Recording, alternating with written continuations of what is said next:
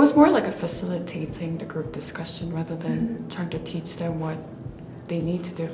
So I guess it's, in a way, it's a bridge between the academic committee, what they want to do with the students, and delivering the messages. Okay. And observe, monitor what the students are actually doing during the group discussion, and if they're going off track, maybe we want to put them on track because the time is limited and everything.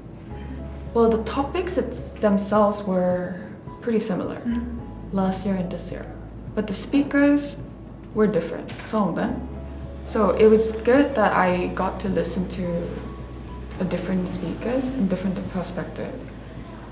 And another thing is that, well, I get to experience another group discussion because lectures, in a way, it's very meaningful because I get to listen from an expert, but I do learn more from this group discussion.